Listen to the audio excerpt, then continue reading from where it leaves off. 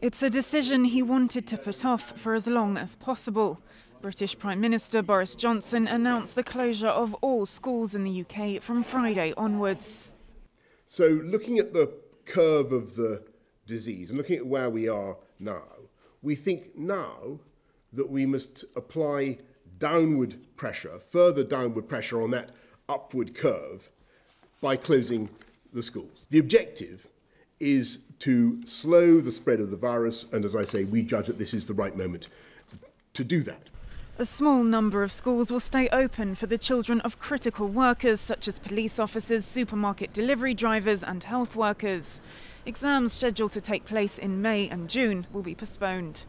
The UK will also increase the level of COVID-19 testing to 25,000 people per day. The World Health Organization has repeatedly said testing is critical to stopping the spread of the disease.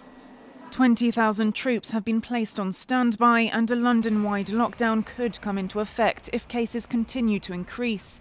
Dozens of tube stops are shut on Friday and the night service suspended. Boris Johnson had been criticised for not taking stringent action, as the government tried to delay restrictive measures seen in other countries in Europe for as long as possible.